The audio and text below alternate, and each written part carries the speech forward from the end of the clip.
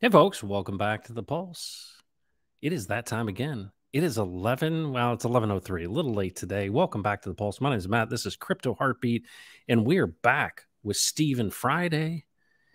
We do this every Friday, and this is our 10th episode. And we do this for 2 hours on Fridays, and it has become an absolute joy for me.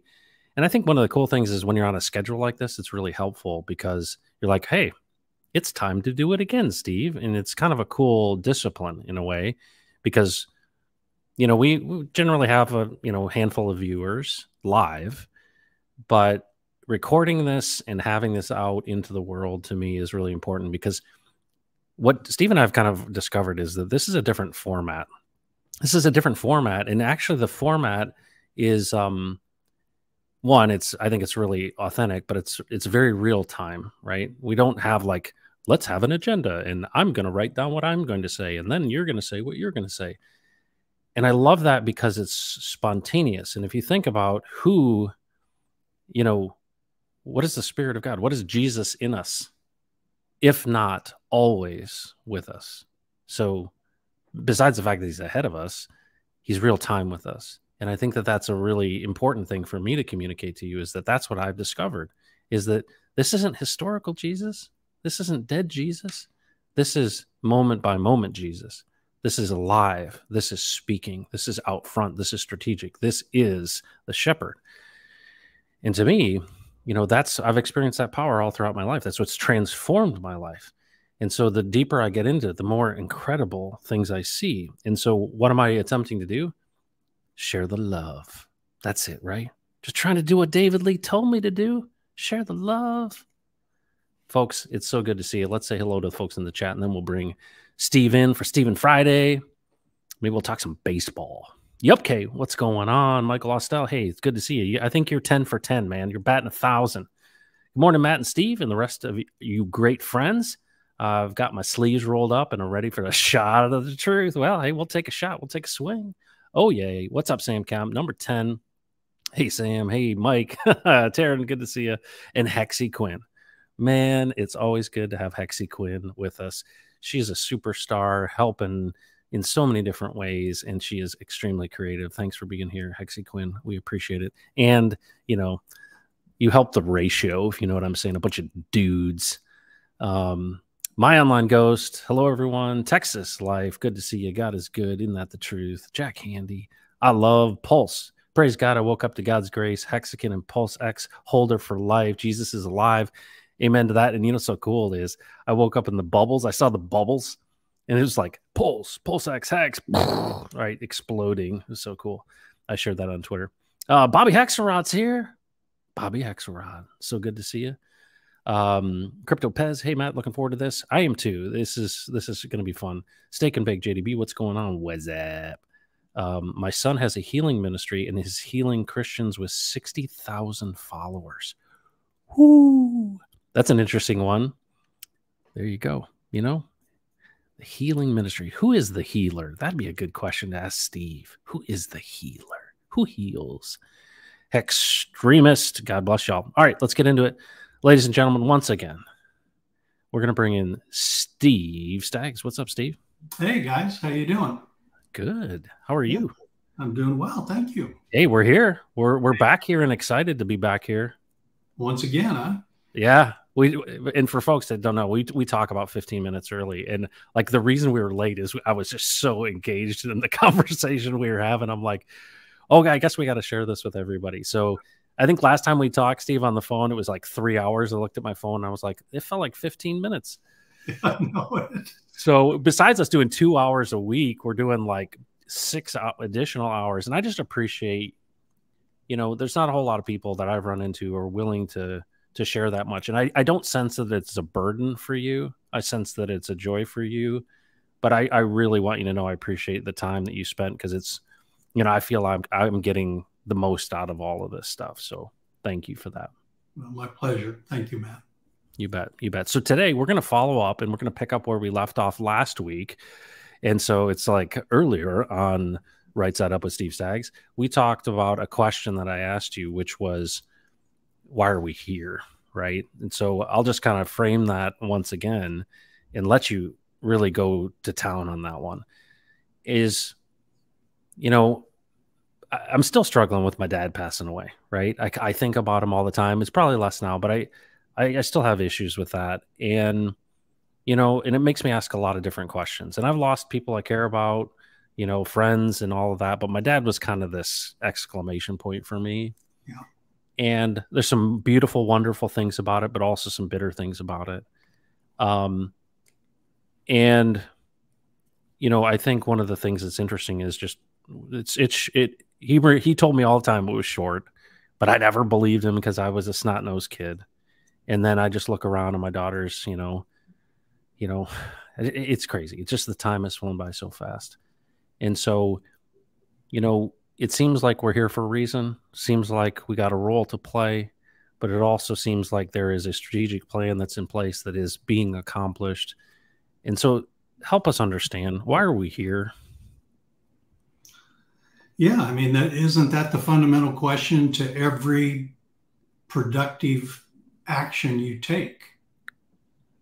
I mean, why am I doing this? Now, whether it's an explicit question or whether it's an implied question, we don't do anything unless we think it has some value.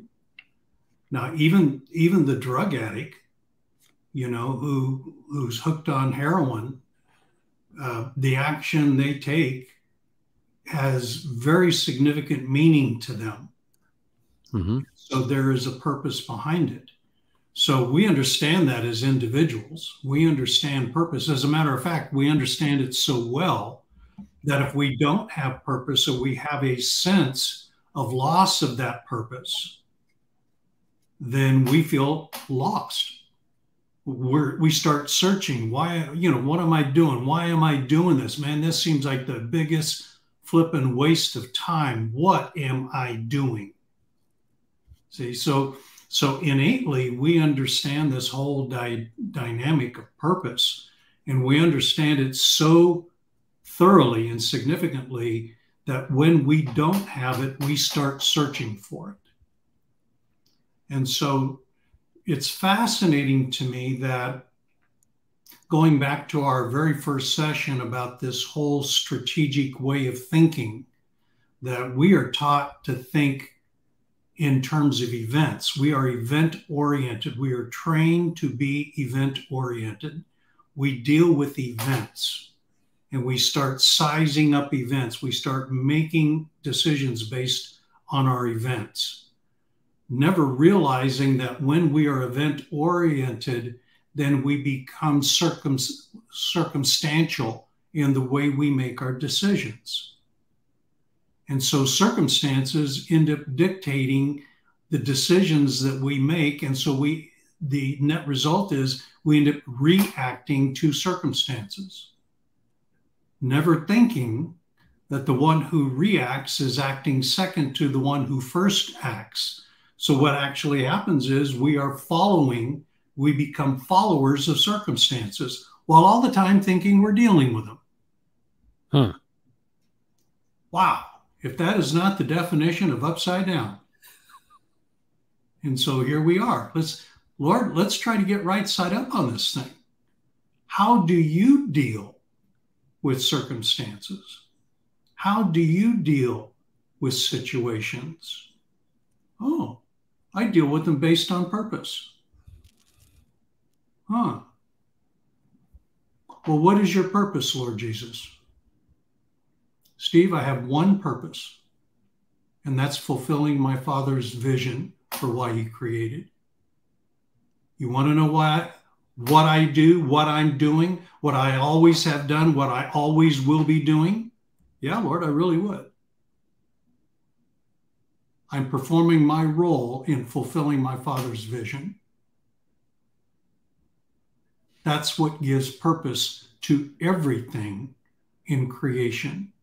You don't understand that, you don't understand the creation. And so you'll just wonder, oh, wow, that's what the liar is called. The thief, the serpent, the one who causes the entire world to wander into error. That's how the Apostle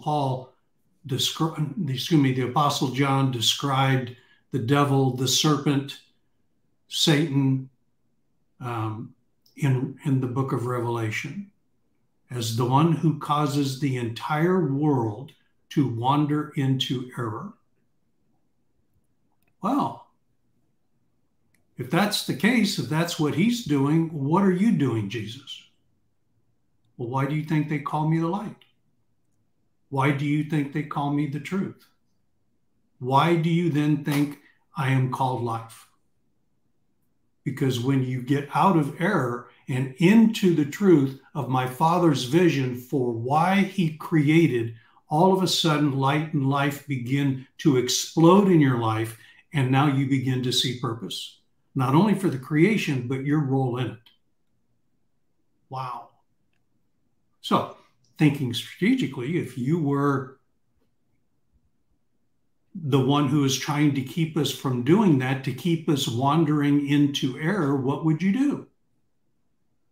Wouldn't you distract? Wouldn't you distort? Wouldn't you redefine? Wouldn't you misdirect divine purpose?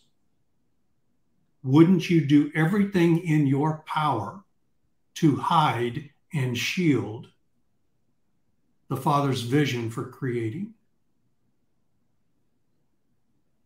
Well, I think that's a pretty simple answer to that question. Well, of course.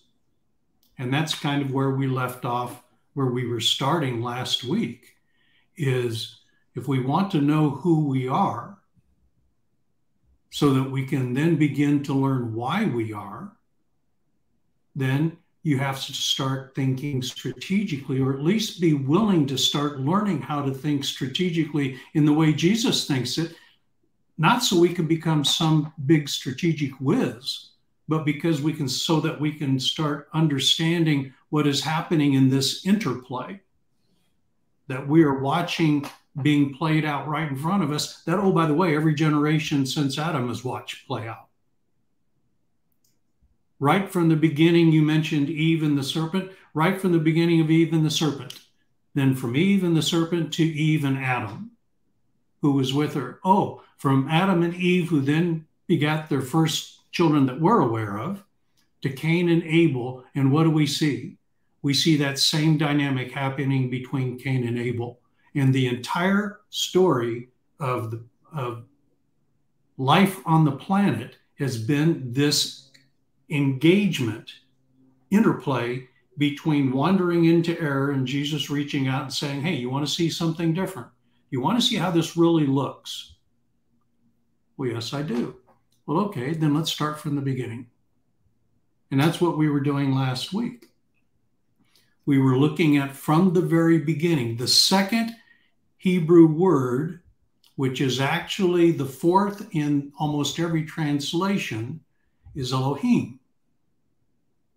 And virtually every translation takes its lead from the King James Version, which says, in the beginning, God. Well, if we want to know who we are, and by the way, this is not me telling you, how this is. I'm describing how Jesus unlocked it for me. Okay? And now I'm passing it on to you, which then I invite you to do the same thing. Go find out from him the rest of your story in this. But here's something, a starting place for you. In the beginning, God. Well, we talked about last week that the words in the beginning, those are three English words that translate one Hebrew word. And that's the nature of translation, because you're attempting to convey the concept and the idea that's being conveyed in the word, not just give a one for one, oh, that word is this word. I mean, that's not how language works. You go to a dictionary and you want to know the definition of a word, how many times does it give you one word? Never. Never. Because it's language is designed to convey, to transfer thoughts, feelings, ideas in an imperfect manner. And so it takes, different words take a lot of different languages take a different number of words in order to convey that. So we talked last week, we began with, in the beginning, if you look at the definitions of that, and you showed it, you put it on the screen to demonstrate that, in the chief beginning of time, order, and rank. So right from the very get-go, there is an order, a structure, a hierarchy. There is all of this. There is a purpose of time. In that one Hebrew word that is described in those several English words, we could spend a half dozen of these episodes just dealing with that one Hebrew word and the ideas it's trying to convey. And then it said, God. That was the English word that was used to translate the word Elohim. And Elohim that we talked about is a plural word. So if we were to be honest in how in the translation, it would say, in the beginning, the gods created. Well, man, that just blows all over us. Well, we can't do that. So let's change what that word means and make it a singular word. Well, if God wanted it to be singular, then what is it? I mean, if we say that the scriptures are inspired by God and there's all kinds of, Christian theology around this, right? That the Bible is inerrant, that it is infallible. Well, if it's inerrant, then why in the world do we need to screw with it by putting a singular word as a direct translation of a plural word? It doesn't work. But what it does indicate is right from the get-go, from the second Hebrew word or the fourth English word, we now have the game. The game is now afoot. And where we left off was the issue is not Elohim. The issue is the assignment of the English word God to that Hebrew word Elohim. Because it doesn't even make sense if you even stop to think about it. You asked me last week about what is God to me? I shared with you how Jesus asked me that question. What is God to you? It's the first. It's the only. Well, in our language, when you say God, you're speaking of the supreme being. Well, if we're talking about the supreme being, the one from whom all things that exist came from, the first, who was preceded by none but succeeded by all, then guess what? You can't have more than one of them. So by putting an S at the end of God, you're creating a category of being that does not exist. No, I wonder if God knew that when he had Moses write those words. Well, I think so. So if we're going to understand us, the first thing we have to understand is that there is a massive strategic effort to keep us from understanding who we are that begins with changing the second Hebrew word, the fourth English word. So let's start there by understanding that. So now that's kind of in, what was it, 5 minutes or so, or 7 minutes? that's kind of a summation of what we were talking about last week. So with that as a kind of a launching point, and thanks for the patience to let us kind of get caught up with where we were. This word Elohim we're then told in the chief beginning of time, order, and rank, the Elohim were assigned the role of forming, shaping, and fashioning his heavens and his earth. And so and we then translate the Hebrew word that means form, fashion, and shape into the English word created. Okay? So that's the word that we speak of. And what you and I were talking about the other day is this word created carries with it as its fundamental meaning choosing.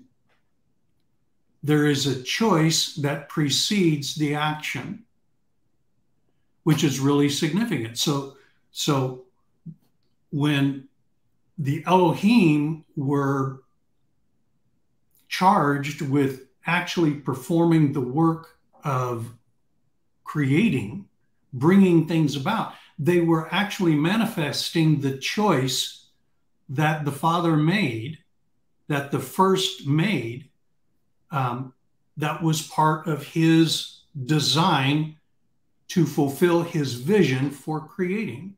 So he chose. Now, last week you made reference a couple of times to the Hebrew, the statement in the book of Hebrews that by faith we understand, and that it is impossible to please God apart from faith. Well, why? Well, in the strategic engagement, we're taught, religious engagement, we're taught that faith is what we believe. And then that is reinforced by assigning a religious belief system as a form of faith. So we have the Baptist faith, the Catholic faith, the Mormon faith, whatever kind of religious belief system is in play, we then are taught that constitutes a faith.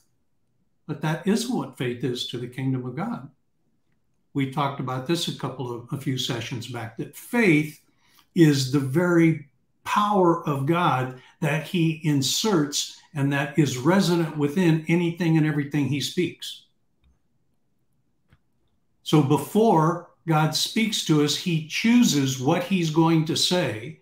He then speaks it, and resonant within those words is his power to bring about the very thing he speaks to us.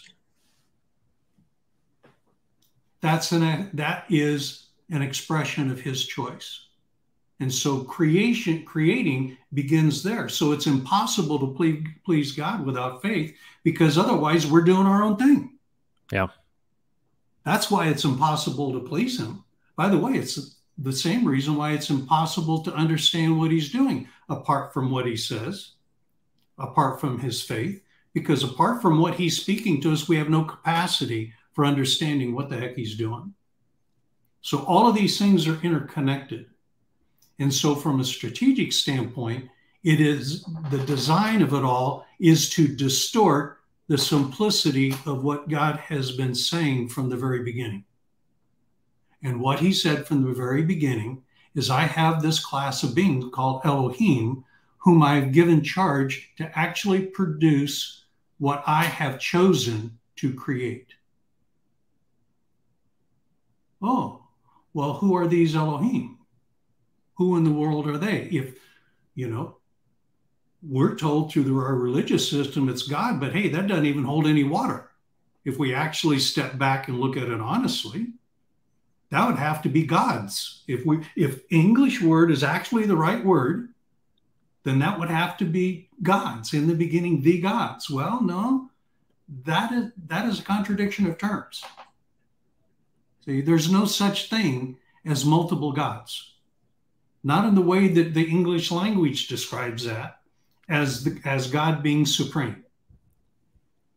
You can't have multiple supremes.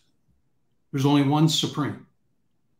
Now, we can get a very long discussion about all the intellectual and religious gymnastics that we play to try to overcome that simple statement. But for now, who are the Elohim? Well, part 2. In Genesis 4:2, we are given, Genesis 2:4. I'm sorry, I think I said that backwards. And you can pull it up there. We are given the name of the very first name of an Elohim. Now you're going to see the exact same dynamic in play that I just described with the application of God being used to translate Elohim. Same exact dynamic. And in this, the way that it's changed is that we see this term, Lord God. Now, can you pull up one of your favorite Bible translations so folks can see that, and then we can kind of go back to these, or even go to the. Sure. All right, so let's go to this one first. Okay.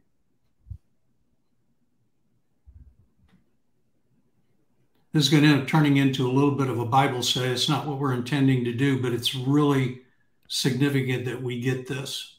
Okay, see verse 4. What translation? Okay, this is the NIV. NIV, okay. Yeah. Okay. Is that right? No, that's 3. Hang on one second. Let me go back. Isn't that funny? It went back. So Genesis 2:4. Yes. All right, here we go. When I zoomed in, it moved. All right, here we go. 2:4 right there. Okay. This is the account of the heavens and the earth when they were created, when the Lord God made the heaven and the earth and the heavens. So here we are now told, Moses tells us in restating the story, from Jehovah, is telling us that the one who managed, if you will, or directed this entire engagement was one identified as Lord God. Okay. Now you notice that Lord is capital L, capital O, capital R, capital D. And you will see that throughout the Old Testament. And I would venture to say that most everyone on this stream, or whomever is willing to watch these kinds of streams, their primary way of referring to Jesus is Lord.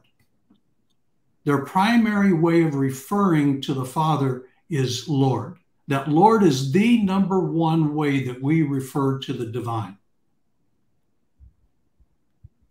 Probably only equal to that would be God.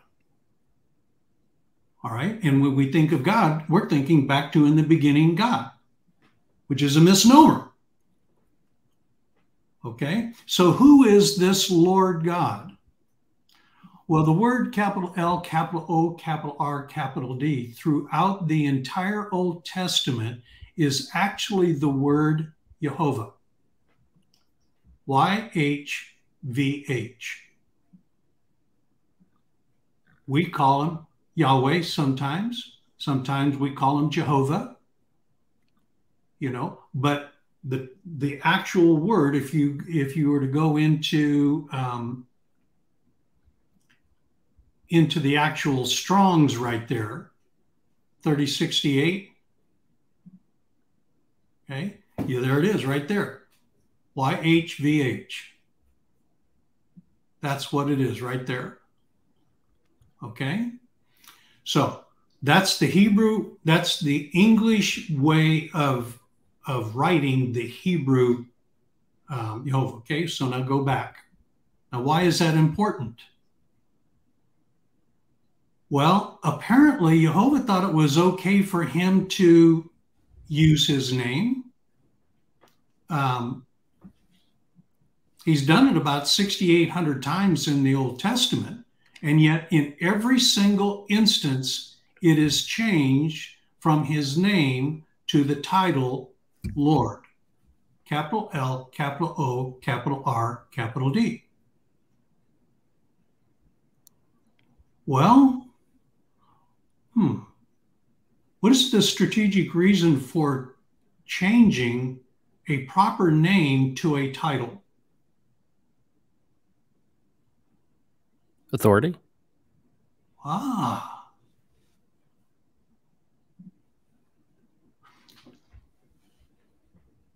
Can there be more capital H, capital Y, capital H, capital V, capital H? In other words, can there be more Matt Frasers? Theoretically. Okay. We take the DNA, the unique person who's given the name Matt Fraser. Can there be more than one of you? Well, no. No. But there can be a lot of Matt Fraser, president of a particular company. That's kind of what you were alluding to a few minutes ago. There can be a lot of beings with the stamped with the name Matt Fraser. But when you take the being who is given the name Matt Fraser, there can only be one. So by assigning a title, you can add a bunch of lords to the one who possesses the name Jehovah. Instantly, it becomes a distraction, very similar, but in reverse manner to the Elohim statement. The next thing, and we're almost there to try to set this stage up. The next word that you see there is God. What is it translating? Elohim. So if you were actually to translate that, when you say Lord God, do you know who you're actually speaking about? As compared to Jehovah of the Elohim. This is like massive. Okay. So who was it that actually directed the creation? It was Jehovah of the Elohim. And if you go further, what you'll see is this Jehovah of the Elohim is also given the title. Now we're back to title, Lord, Adonai, which means Lord. Isn't it interesting that the way they changed that is by capitalizing all the letters? Okay? But there's actually a Hebrew word that can be used that speaks of Lord, and that's Adonai, and it's spelled a couple of different ways. And when you see that term translated, they'll have either a lowercase L-O-R-D all the way across, or a capital L with lowercase O-R-D there.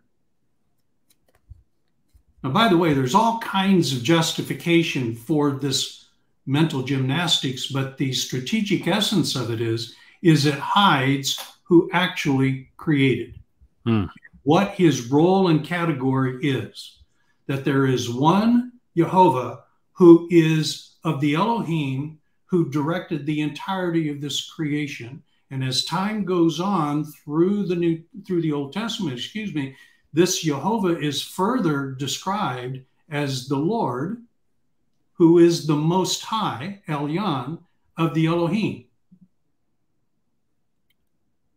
So when you think of Jehovah, the one who did this, directed all the creation, who actually was charged by the Father, that's who Jesus called, by the Father. Very much. That's exactly right, Jack. It's exactly right. It's called redefinition, by the way. If I redefine a term and you accept that term, guess who's in charge of your thinking? The one who redefined it. Term. Yeah. See? So that's why we're constantly advocating, going back and saying, okay, Jesus, how do you see this? What did you have in mind when you had this written? What were you thinking about? Why? Because we want to think how he thinks. Yep. We want him to teach us how to think how he thinks. See? We want him to be the authority over the way that we think. See? So very, very practical. Well, and So everything stems from this. it's how it works. It's how this is part of the time, order, and rank of the creation. See? How did he create? How did he bring from the intangible thought into the tangible reality? He spoke. So guess what? If somebody wants to distort the way we think, how are they going to do it? They're going to speak to us. Hmm. And they're going to speak a perversion of what is true if their intention is to control us. Well, we see that in culture, I mean, daily. Now, I how mean, did it's Jesus how, say? yeah. Yeah. I'm sorry. No, go. Yeah. What did Jesus say? If you abide in my word, see, then you will come to know the truth, and the truth will set you free. Ooh. Why? Because you're abiding in his word. And you're not, and what he will do is strip away all of this redefinition that we've been trained to think about, that completely distorts not only the purpose for the creation, but of equal importance, distorts who we are. All right. So you're kind of getting this set up. We're now finishing the setup here. Yeah, and I think it's really important because I'm watching the chat. Let me say it back to you, Steve, because Yep. I want to make sure I've got it right, and I think that I may represent some of what I see in the chat as well. Okay. I mean, this is enormous, right? It's absolutely tremendous, but I want to make sure I'm getting it right so that the original Hebrew is saying Elohim, and we recognize that there can only be one supreme. Okay, so I think we recognize there's only one God. Okay, so let's just put that aside and say God is the creator, the supreme, and Jesus called him Father. Is that correct? Okay. Yes. So that's what we're saying right now. When we look into this, the English translation took something that was not God supreme and inserted it for this out of some reason. It has been a distraction, right? And really gotten us off course. We're starting in the wrong place.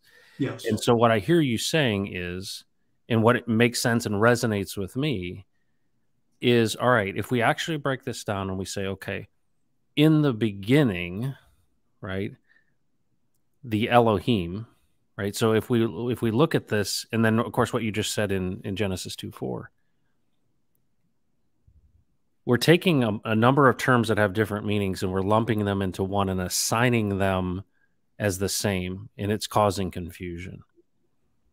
And obviously this is kind of the role of the enemy, right? To lie to us, to confuse us, to distort things.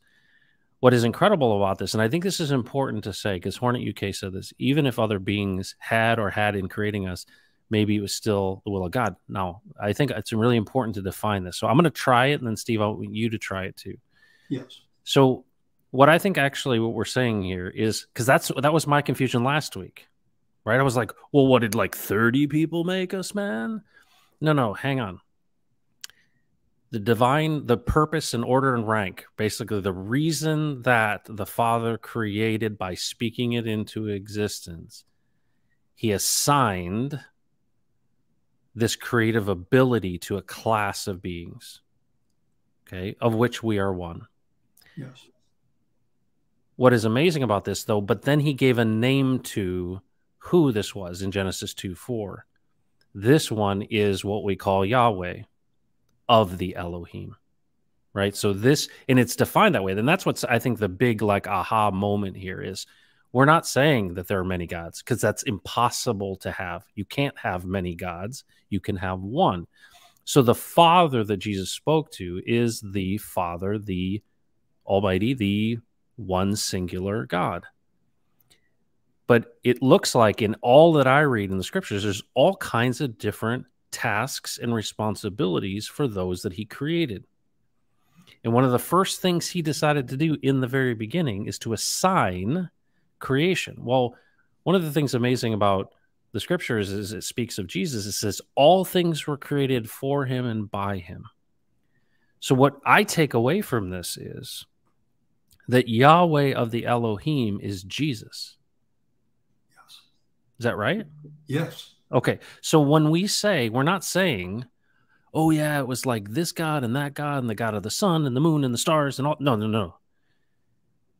The firstborn, right? The one that Jesus himself defined in Genesis 2:4, who created, which is reinforced later in scriptures, is the one who is given the authority. All things were created for him and by him, and he is Yahweh of the Elohim. And what's amazing about that is, as I then see my own journey in that, Steve, what has he said to me? He said, I'm the vine and you're the branches. Without me, you can do nothing. He says to me also, do not lean on your own understandings. That's me going my own way. Like, I think I got it figured out, Steve. I'll lean on my own understandings. In all your ways, acknowledge me, and I will make your path straight. Right? So if he's overcome the world, that these things are, the world is the distraction, the self, all of these things are this distraction. But if you stay connected to me and understand my purpose in creation, and you listen, I mean, how many times, right? Yeah. Peter, James, and John go up the Mount of Transfiguration. It's like, this is my son. Listen to him. Spirit of God comes. He's like, no, he doesn't speak on his own. He only does what he hears. And he's reminding you of everything I told you. So he's even helping you listen to Jesus. Yeah. But when you really define this, you're like, hold on a second. This actually gives me purpose. And yes. Why does it actually give me purpose? Is because I am in the rank and the order of this because of the definition of who he says I am in him. If Jesus is the one that was given this authority all the way through from the very beginning, and then he wants to say to me, and you, Steve, hey, you are sons. Here is a ring. Here is authority. What did he ask us to do? To rule. Yep. And you go, okay, so we can't do anything. So if Jesus said, I only do what the Father tells me to do, then everything else that is related to the distractions of life is like, what I kind of take from this, the practical application for myself is like, I shouldn't do anything unless he tells me to do it. Like, I really, like, I should, like, literally hold every single thought captive and go, Jesus, what do you want me to do? I'm making a list. What do you want me to do? How do you want me to do it? Because if he has this in creation design of hierarchy of purpose, he started with the very purpose that he gave to Yahweh of the Elohim, which is to create. And then he's giving that authority to us to do the same. And you know what? It blows my mind, Steve, and this is where I'll stop. You're doing good. Keep it up, bro. Dude, so people probably know the double slit experiment, right? You know about Schrodinger's cat. In physics, they talk about how when the waveform, this is the whole basis of quantum computing. And it's the spooky action at a distance. It's this thing we don't understand, is that when we push photons through a double slit and we don't observe it, it creates a waveform and we see an interference pattern on the back wall. But as soon as we, as the creation, those that are of the Elohim, observe that photon, it collapses into a particle. The very observation of the creation and authority that we were given at its smallest point transforms the creation. And that what you see, and this is the thing that's interesting, if you put my dog in the room, my dog doesn't know what is observing. My dog cannot collapse the waveform. Yeah. Now, there are some things. My dog could bump the mechanism and mess it up, but the observation is only the difference of us between the animals. Our ability to collapse a waveform is actually the inherent evidence of the authority to rule. because actual creation changes through the observation that was given to us, which is ultimately the gift that defines the difference of us and the animals. And when you ultimately understand that he's the firstborn, he's the creator, all things are created for him and by him, and that we are sons of his, there's evidence that it is true that defines the class. But upside down has everything backwards. That's all I have to say. No, by the way, folks, once again, we kind of make reference to this throughout our various streams. This is what our conversations look like on the phone together. Okay. And what you're describing is you're describing a capability that not all beings possess. And we observe it every day. We just don't know what it is we're observing. And that's by design. Because if we ever get who we are, back to your question, well, Steve, who are we? Yep. You know, we've forgotten who we are. Who are we? Well, okay, let's spend a few minutes. Let's get our heads twisted just a bit in the way of getting them then untwisted, and just look at this thing very simply. Let the words speak by themselves. Elohim is a plural word. On what basis do we assign not only a singular word, but a supreme being to that plural word? That doesn't even make sense. See, well, and that's not even honest. It isn't, and let's kind of extrapolate that. So when I watch the History Channel, or I watch a lot of these things about the stories and mythologies and all this stuff, we're really loose in our language with the term God, right? And of course, Moses goes up to the mountain, right? He comes down, they built a golden calf. There's so many stories of people building things that are representations and worshiping before something that is inanimate. They cut it from wood, or they build these representations. And of course, we see this in the East a lot, right? And we see this of all these different gods. Well, this is the god of this, and this is the god of the water and the wind and the waves. And, we have all these things. We kind of, I think, loosely say, well, that's a lowercase god. Well, what are we using that loose term for? We're saying, well, this seems different than us. I don't have that ability that like Zeus had, or like, the king, the Atlanteans, or whatever it may be. And I feel like our cultural view of the term gods and what actually is referred to there is, hold on, no, this is and especially if you think about it systematically, it's very, very clear as you review the Old Testament that there is one God. And so you cannot replace it with another term and it be equal. It's impossible, especially in the context of all of it. It just doesn't work. Well, yeah, that's right. And so, if we kind of connect some of these dots just a little bit, we see that there are Elohim, whomever they are, who are assigned the role of actually materializing, building the Chevy, if you will. There's a designer in the back who's got, who designed the Chevy, the engineers who put it all together, and then there was a group that was assigned to be out in the factory to build the thing. Yep. Okay, that's kind of a simple way of describing it. And then there is one who we are told the name of one, that's Genesis 2:4, who is part of the Elohim. His name is Jehovah, or Yahweh, or Jehovah. Those are all ways that we describe this one whose name is YHVH. And this one is of the Elohim, and this one of the Elohim is the one who actually did the creation of this. By the way, that's what Jesus was describing to John, who then referred to it as the Word in John 1, if we want to go there at some, in some session. It just blows your mind how that all Yeah. comes together. Okay.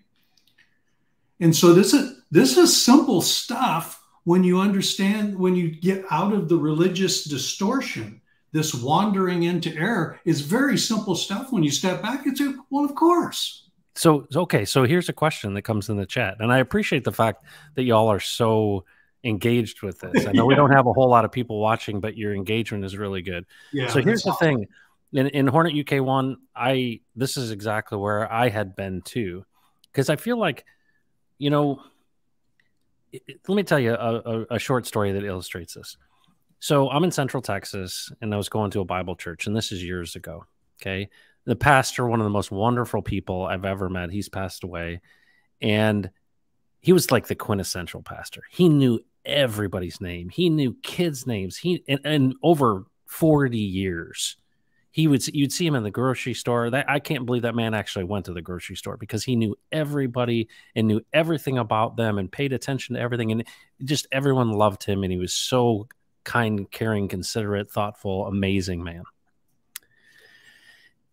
And he brought in a guy that he really respected as his assistant pastor. Well, this guy was from England and he had studied at, Oxford, and he was a smart cookie. Okay. Well, his thing was really interested in, he was an apologist for essentially atheists. He was really, really well read. And here we are in Central Texas, and the people that this pastor had gathered were regular folks. Okay. Regular folks, kind of down home Central Texas folks. And here's this guy who speaks with an accent and starts talking about things that are cosmological, right? He starts the analogies he uses, the words that he uses, the comparison that he uses are everything from space to physics to all this. So what did Crypto Heartbeat do? I'm like, you had me at hello. So he was describing, I'm like, wow. Nobody liked him, to the point where people would go into the pastor's office and criticize this guy because it wasn't the style they liked. Okay. They ran him out on a rail. Yeah. And here's the amazing thing about that is that, obviously, if I'm talking to a child, I talk differently than if I'm talking to you, Steve. My 12-year-old son, I change my language for him. And if he asks more probing questions, I give him more information. But I kind of am sensitive to the fact of what can he handle. And so what I found is that, when I was kind of coming up in the church and going through discipleship, it was like, hey, let's get the big rocks defined. And so a lot of what I feel like the local church was doing, especially in my area, was just saying, hey, I got a lot of people that don't even know that there is a God. Right. So let me just kind of get you warmed up to the idea, right? This is Intro God 101. Well, in that, it propagates this story, and no one has the patience. Hey, we're trying to get to lunch, Steve. What are you taking so much time? Why are you using these crazy analogies, right? And I think a lot of people are doing that with what we're saying too. Is they're saying, there's a certain group of people who, because of what they have been purposed and designed to do, are attracted to the depths of this. I'm one of those people. But there are people I know very, very well who have zero patience for what we're talking about, even if it's true. It's not that they don't love God. They have zero patience. And then I think about the newborn baby who doesn't speak English. And so this is a discussion for people when it's the right time.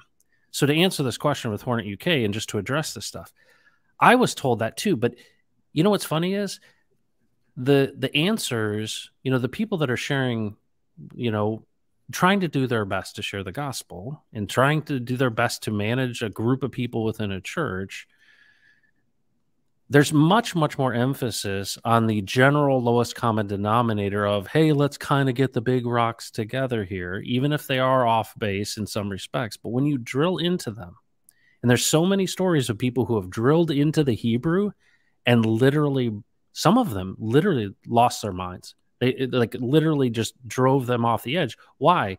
Because this is a really, really deep well. And so what people will do is they don't want to go into this detail, or they don't know this detail. So what do they say? Yeah, well, that Elohim, yeah, it's plural. That means the Father, Son, and the Holy Spirit. That's the Trinity. What Steve's talking about, and this is really not for us to say, believe us, right? I'm coming to this understanding, but what do? I asked Jesus myself, is this right? This Steve guy's talking about the Elohim. He's saying, well, no, it's, you're the creator God, and, Jesus is obviously this firstborn son. And hold on, he is the Yahweh of the Elohim, and he is of this class, and he's the top dog. But then he says we're sons. And then it's like, hold on a second. There is some bit of a mystery in all of this, but it's defining this rank and order. And if you're not willing to go the distance to understand what the rank and order is, then it really has no value and meaning to you. And you just kind of go about your day just assuming that it's all lumped into one. The power in all of this, and I think what is kind of the unlocking and the refreshing part of this is, don't we want it to line up and make sense and be, and it to resonate? Because I feel like the more I understand how it aligns with the purpose of creation and the vision of God, the more it rings, the more impact it has, the more it opens up, and the more fruit is produced. That makes sense? So almost like, well, I don't have the time to tell you all this stuff, so I'll just tell you it's the Trinity. That's not what we're saying. Is that fair? That's very fair, and it's a very fair question. Virtually anybody who has spent any time trying to understand this will all come about very. I just had to put that up for you, Steve. Yeah. I'm like, Hornet UK is like reading our mail. Yeah, 2 hours and 45 minutes the other day. Yeah, we spent it all on that. UK. He was peeking into our conversation. Yeah, we'll have to include him next time. Yes. Yeah, that'll be fun. But what happens for all of us is I've been taught to draw certain prescribed conclusions when we hear certain things. You just described what happened with, people in your church when this guy came in and started using a different vocabulary and started connecting it to other parts of the creation. They ran him out. Why? Because they were trained to think in a particular way, and that training created a line of defense that became impenetrable. Yeah. Because that line of defense wasn't just about defending how they thought about things, but how they thought about things was the very basis for their eternal security, their eternal safety, their ability to be acceptable to God. And so when I'm now going to go back to our several, the number of times we've talked strategically, well, who does that benefit?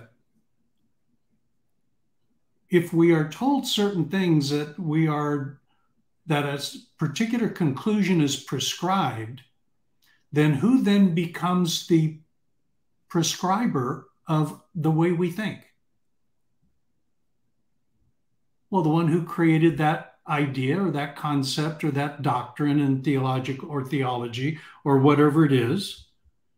There's a belief system in place that predetermines what we are willing to hear and what we're not willing to hear. Well, the moment that realization came to me, I said, time out. God is the one who said, hey, you got a question, come to me, I'll answer you. And not only will I answer you, I am attentive to your very question. So what he said to Jeremiah, he said to Jerry, tell my boys, here's how it is. You got a question, ask me, I'm ready to answer. And I'm attentive. And when they ask, what I'm going to do is I'm going to blow their drawers off. Yep.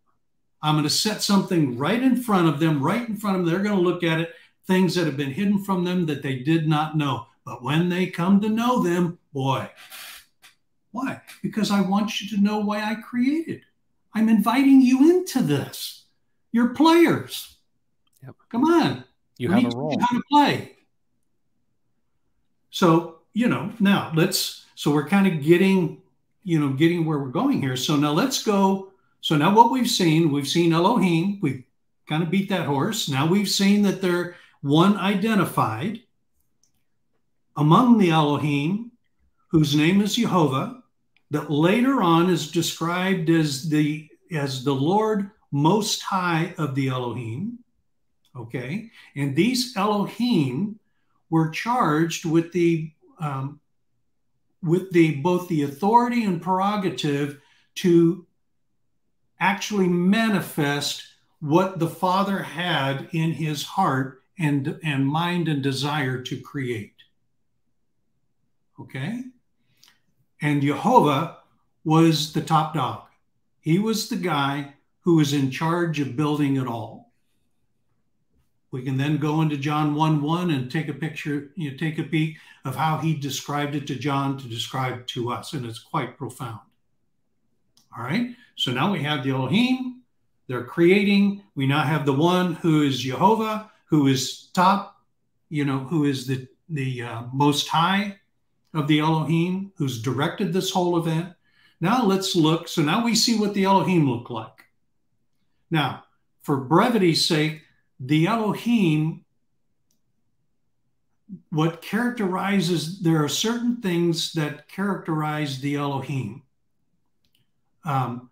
Chief among them is the prerogative to rule and to create in this dimension of forming, fashioning, and shaping with the Father, to bring about to manifest his vision for why he's creating. Okay? That's the Elohim. The Elohim are a class of beings. Okay? They're not a singular being, like we're told, God. It's a class of beings. Now, how do we know that? Okay, now let's look at man. Okay, Genesis 1:26 and 27. If you can pick out one of your things so we can have folks look at what it's typically described, how it's typically described. Genesis 1:26? Yeah, 1:26 and 27. Yeah. Okay. And do you want Hebrew? Yes. Okay. I mean, get whatever your favorite translation is so they can look at it generally so they have a point of reference. Okay, well, let me go back then. Okay.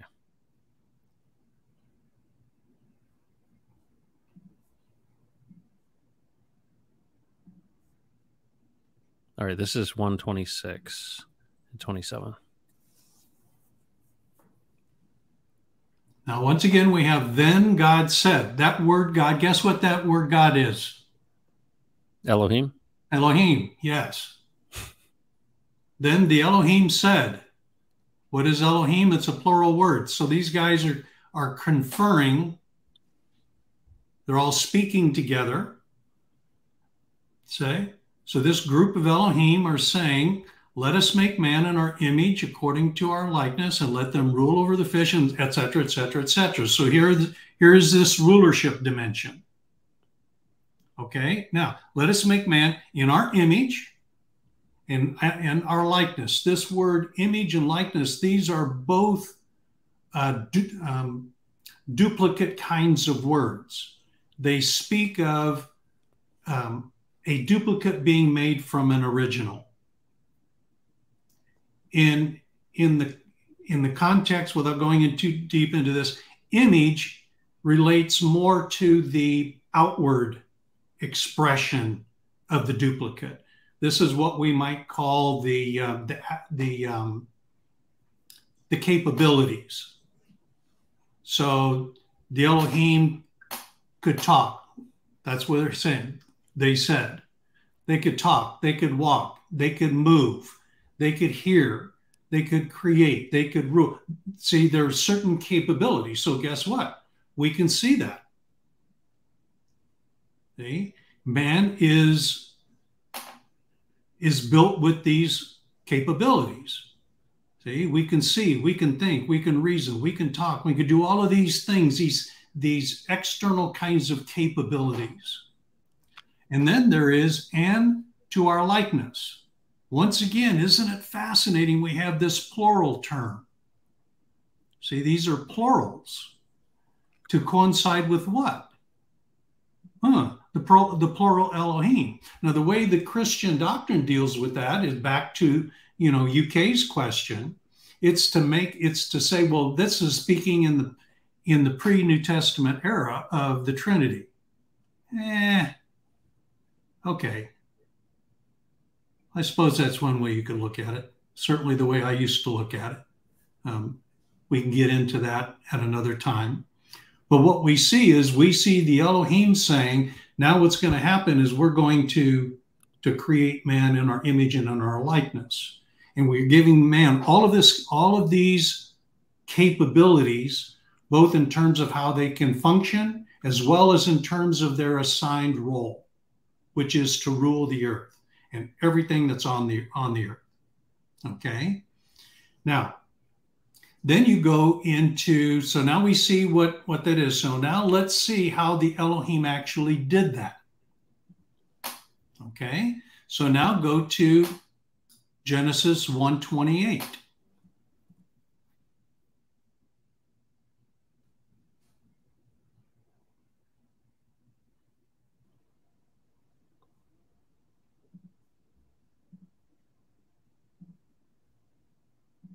And tell me if you want a different version of this. This is aligned with the Hebrew as well. Yes, this is the format I use most often because it gives me kind of a parallel, and you can see in each of these columns, you can see the Strongs that you can refer to go to the specific definition. Then you see the Hebrew word, you see the English, some of the English words that are used to translate that, and then you see the grammatical elements on the far right column.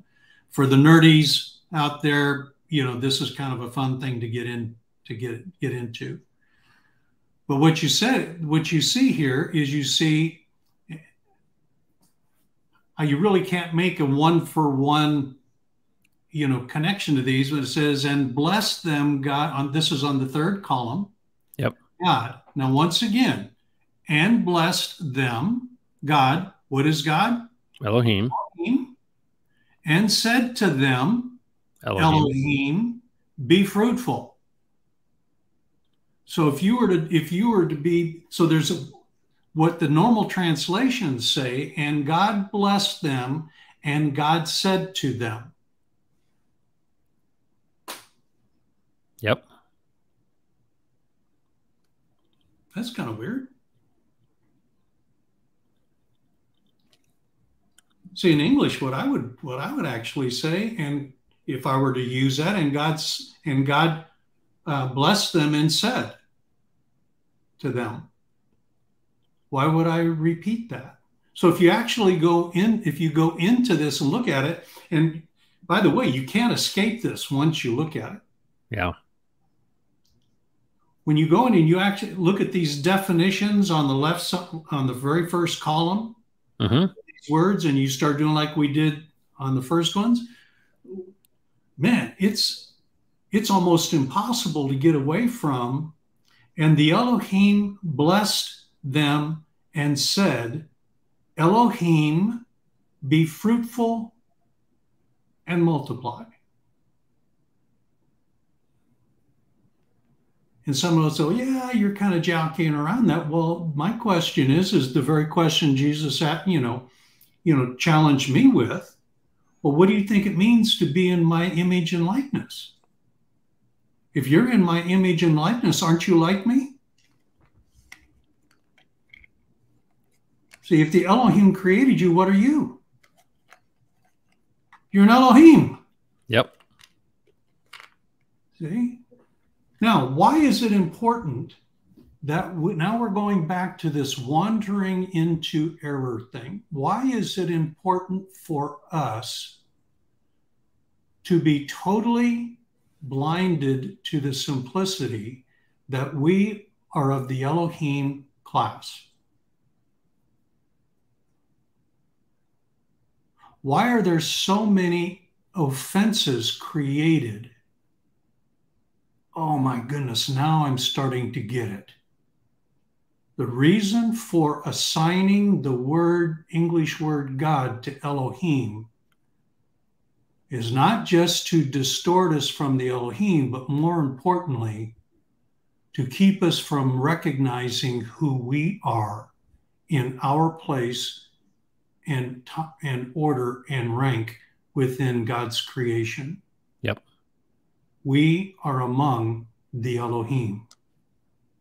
We are the ones whom God has created to rule with him, to create with him, to do all the things that he desires us to do with him. Oh my goodness. Yep. Your vision. You are describing to us your vision, that we would rule your creation with you in the fullness of your nature and character. Wow. That is who we are. Boom. Boom. Drop the mic. Drop the mic, Steve. I never knew that. Yeah.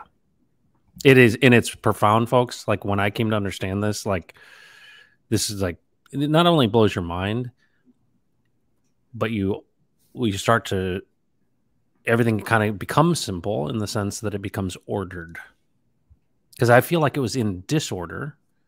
And when I came to understand this through my own seeking of the Lord's confirmation, is things became ordered. And of course, what's the fruit of the Spirit in this, right? Well, yeah, it all lines up and is ordered. And then it illustrates in everything now how things are upside down. Because everything, it's almost like part and parcel of the distraction and of the distortion. And you see it like that. This is really what has opened my eyes to see the plans of those who are trying to lie. Well, we go back to the garden. It's like, it's the same thing over and over and over again. It's a lie and a distortion of the truth. What's fascinating, Matt, when you go back to the garden, what the serpent was doing as the agent of Satan, that's the one that we would recognize there, is he promised her something that she already was. Yeah. You're not going to die.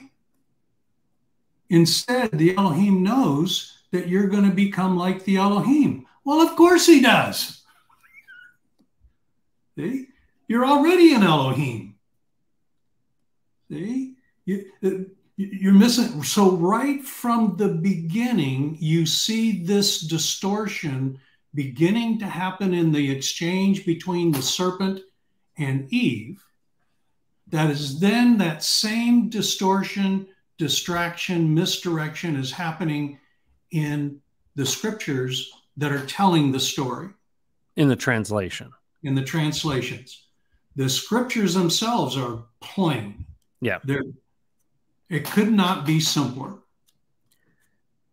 So the big story, I feel like I always have to make it like, you kind of have to make it your own in the sense of, all right, do I have this right?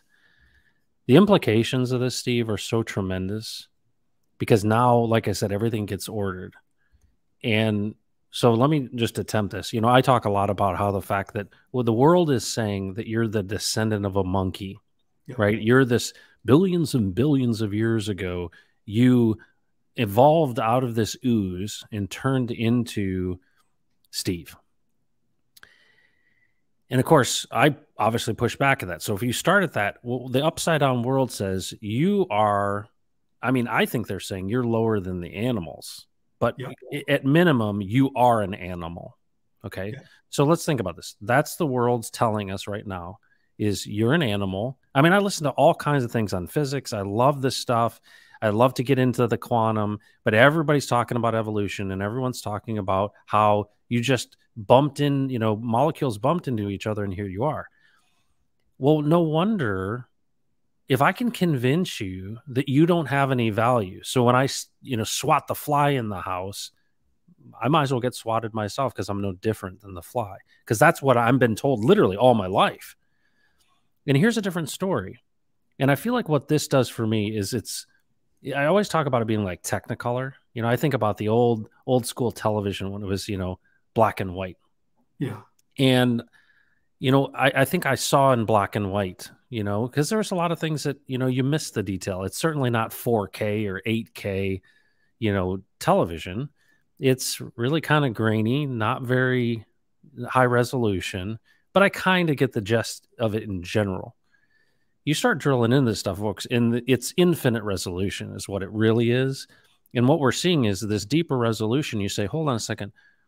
Well, if this lie is to essentially gain authority over you and to control you, well, what do we want to do? I want to make you ineffective. And so we started this whole thing with, hey, why are we here? And what's the purpose of us being here? And I think that, a lot of new agey people, it's really interesting actually how all of these things kind of point to the same thing ultimately. The new agey people get this whole idea of manifesting and that you've got power and that the divine is in you. And you see all these people that I think a lot of the church folk would say, okay, these are crazy people who live in Santa Fe. And these people smell like patchouli oil and don't bathe very often. And so they judge that. But when I see these pieces of what are they saying to each other? And it's interesting from a different perspective or saying, hey, you're special. You're divine. You are these things. You manifest your future. And it's interesting that they've come to that from a very different angle than reading the Hebrew. Yeah. But when you see the picture of all of these things, right, the heavens declare, you look into creation. I mean, it's in everything, right? Almost screaming at us the order of creation. But then I brought up to you this whole idea of collapsing the waveform, right? The very nature of who we are in our observation. So if I turn my back to the double slit, I'm not observing it. But if I observe it, and I can do that observing from anywhere on planet Earth. Do you know that? I can focus my attention. Somebody could say to me, there is a double slit experiment happening in London. And this is what it is. I want you to focus on that and you can collapse that waveform. You don't have to be looking at it physically. And what's amazing about this, the detectors and all these things that are happening with creation is there's an obvious, I think, inherent knowledge that we are different than the animals. And I like to keep it really simple. If I got to build a shed, I don't rely on my dog to do it. My dog just doesn't seem to be able to handle a hammer very well. And strangely enough, I tell my dog the plans and just wants to, chase a squirrel or bark. And I'm like, why isn't this dog getting this stuff, right? And what's different about us? And then, of course, when you then dive into this story of creation, what is amazing to me is that if Yahweh of the Elohim came here, right? That the design and the purpose of the entire creation and the Yahweh of the Elohim, when he came, he called the singular God Father. There is this amazing, not hierarchy in sense of magistrates and judges, but one of family. And at the core of that family is love. And what is so amazing to me about this is you can take it from so many different angles. But what's so reassuring to me is the fact that the purpose of this creation has roles, and in those roles are purpose. And so if we are one of the Elohim class, of which Jesus is the authority, right? He is in the line of Melchizedek, right? He is the top dog. He's the boss. right? Listen to him. Hey, reminder, listen to him. That you can listen to him now. And so the question I would say to you, and what I'm asking myself daily is, should I go my own way or should I ask him? Well, every time I've asked him, many cases, it hasn't been for my own strength that things happen because it's ordered in the strategic order in which he designed it to be. And so when I think about this, lean not on your own understandings. Acknowledge him and he will make your path straight. Well, what's the straightest path? The straightest path is listening and doing what he says. And the greatest amount of life that comes is this fullness of being aligned properly with the order and rank of creation. And what's interesting about it is when we have this choice, we can't be like him. We can't be Elohim if we don't have the ability to make the choice. So there is this element, it seems like, of discipline. Because for me, it's like a constant reminder. Well, now I look at the Sabbath and I look at all these things. I'm like, oh my goodness, he's been telling this in so many different stories, even to the point where he tells an agricultural story and everybody goes home except a group of people who run after him. And they say, hey, what did you mean by that story? Because you have chased me down, I will tell you. This is, folks, if you knew that there was this thing called ChatGPT, right? And you had to produce something, you could do it the hard way, your own way, or you could go to ChatGPT and have some help. Now, there's a debate on the ethics of that. That's such a derivative of this idea of saying, what if I wanted to become aligned with the very purpose of why I was created? And what I've discovered is that when I align myself and I do and ask and do the things he tells me to do, meaning I walk through open doors, Steve. I don't kick doors down. I don't go my own way in that sense. I'm sure I do, but he redeems all those things too. But if I think about this order and this path, if the Supreme One who created this is outside of time, it's already done. Yeah. It's already complete. And I say, okay, well, why would he want us to experience this in the nature of time and in this process? Well, because he loves us. But it also makes me wonder, well, it's really short. I looked at my dad in the casket and I'm like, man, this sucks. So what value is it? And so I'm going to ask you that question. What value is this portion of life? Right? So I look at my dad, right?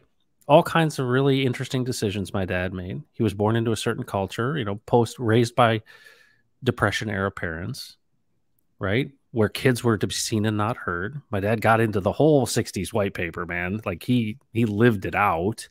Mm-hmm. And that got passed on to me. And there's some good things and there's some bad things and some challenges. And he's 71 years old and he sits in the church and the pastor brings in a cinder block. And my dad has this, like the Lord speaks to him through a cinder block. And it transforms him. But did he know, well, in the Hebrew, the Elohim is plural. My dad had no concept of the Elohim word being plural. Okay. Probably didn't care. And I think that's important. It's important to recognize that too. And I think of aborted children and I think of, 3 months old babies who die of encephalitis or whatever, right? He has accounted for all of these things. The question is, if you're actually paying attention to this and you're actually watching this, and you're actually listening to these things and it's actually resonating with you, that's a part of the understanding to say, hold on, this is becoming a part of my own story of understanding that he's calling me to these things. And so I have been wired to chase after him. And what is strange about that is when you drill into the words, what is the ecclesia? Yeah. It's not the church, folks. It's those who are chasing after him. Well, in a way, I almost feel like he designed me to chase him. Yes. He designed me for that purpose. The 3-month-old baby who died was not even able to walk. Yeah. My dad, in this situation, almost prepared the way for me. Do we, And I think one of the things in our own going our own way is we were like, Steve, I got to save everybody. And people get this idea that they do that work, Yeah. that they're the ones who do the saving. And we get this idea that, well, yeah, like this stuff is really profound stuff. But understanding the very nature of the word Elohim and its plural and all this stuff, I don't know that it's meant for everyone. And I don't mean that in the wrong way. I mean it in this way. If it resonates, it was meant to resonate. Push back on that if that's wrong thinking. Well, no, it's not. It's not at all. And this is going to be a little bit graphic, but I was playing baseball at a junior college, Cerritos Junior College, which was the premier junior college program in the country. And there was this tall, lanky left-hander who had a delivery very similar to a Frank Tanana kind of talent. And we were in the shower after a game one time. He pitched a great game, and I said, I said, hey, if you keep this up and you continue to really work on this, I have no doubt you could be a major league pitcher someday. And he looked at me just straight-eyed and says, what makes you think I have any interest in being a major league pitcher? Now, for me, that was, how can you even think that? How right. Can that's everything. Answer, Okay? And so the idea behind the whole thing is, this is where the attribute of the Elohim that we see expressed all day long that we don't really recognize where it comes from is that element of choice. You cannot rule if you can't exercise choice. And so we have a very simplistic way of looking at choice, which is fine. What it is very simply is that why do we have the prerogative of choice? Why do we do this? By the way, that's where we started last week, the why. We're focused on the what and hows. Jesus is interested in us asking him why. Why? Because the whys give the meaning and purpose to the what and hows. Yep. And so just say plainly what you are getting at. Hornet, UK, you be the man. Okay? Here it is. You are an Elohim. You are not an animal. You have been designed to rule the entirety of God's creation with him. Not on your own, not on my own. With him. And there is one who's trying to use your authority to rule to serve its interests rather than God's interests. And so if you're interested in learning how to penetrate that, how to break that grip and move in the other direction, by the way, that's the whole upside down, right side up thing. Yep. See? So say it plainly, you're an Elohim. Go ask Jesus what that means and then enjoy the ride. Yeah. Isn't that the truth? Like that encompasses everything. And in Hornet UK, I really appreciate you asking that question. Absolutely. Because I've been asking that question for the last 6 months of Steve is like, hold on a second. Because one of the wonderful things about you, Steve, is you're asking amazing questions and you're patient enough to let me get there. I'm like, well, why don't you just make it plain to me? Here's the thing I think is cool. One of the disciplines that Steve has that I've recognized that I really admire, he's not asking you to follow him. No. There's so many people out there that are trying to build some sort of audience and be your guru. Steve is not a guru. And it's been proven to me over the last, that's the reason I keep talking to him, honestly. If he was like, hey, you need to do what I tell you to do, and I've figured it all out, and I'm the smartest guy, and I'm a prophet, that is the last thing that Steve would ever say. And what I really admire about this is, hey, I've just spent the last 40 years asking Jesus myself about these things, and he's been blowing my mind constantly. That's why I always come back to this fact. And it's, to me, the greatest thing I've ever learned from you, Steve. Jesus is alive and he speaks. That's it. That's it. That's Go hang in it. Yeah. absolutely it. And Yeah. that's where it all begins too, is this idea that, do you actually believe, and we've talked about this in many other episodes, is this idea that, um, well, Steve, yeah, I mean, I believe in God, and Jesus, yeah, I get that stuff, and yeah, I went to church and all this stuff, but are you saying that there's real power and that he would actually speak to me? Well, I feel like I've asked him, Steve, and he doesn't like come out and say, "Hey, Matt, let me tell you about this." And he doesn't speak the way like a person speaks. And so this term, even to speak, isn't a big enough word to define what it is. And so I experience things differently than you do, Steve. And so I actually want to. Here's a great example. We talked for 3 hours yesterday, Steve and I did.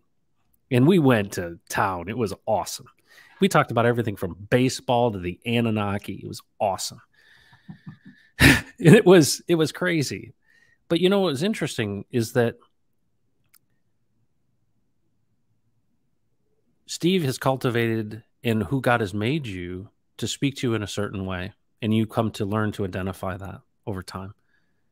And what's interesting is a lot of times where I have, this thinking for me, I think there's some commonalities between how we engage with Jesus, but I think that there's also some functional differences. For example, I do find that I tend to be alone without distraction. I find if there are commonalities, strangely, often in the shower is an amazing time for me. Like really weird, like a lot of things come to me in the shower. Why? I'm not saying it's because of the shower or water. I'm just saying that for me is a time. The other is when I'm walking. It's interesting, like actually walking, and I'm early in the morning and nobody's around. There's stories and pictures and images and animals and all these things that speak. And it's not an audible voice. And I think that that's one of the challenges of all this stuff is when I say Jesus is alive and he speaks, well, I'm expecting him to talk in English and, come out from a cloud and speak. And that's the confusing part of this, is that if he is a father and we're a son, he's going to accomplish what he intends to accomplish. The question is, are we consulting him at every possible turn? And that's where I feel like it has real value to me, is that I'm told by everybody, like, and of course I lead a lot of people right now in my work, and everybody's got an opinion. And I'm very comfortable listening to I love new ideas and all this kind of stuff.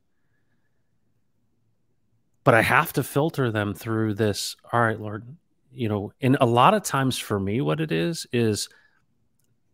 I don't have peace about something. Somebody's like, hey, we need to do this and we need to do this and it needs to be like this. And I'm just like, it's not that I don't understand it. I understand what you're getting at.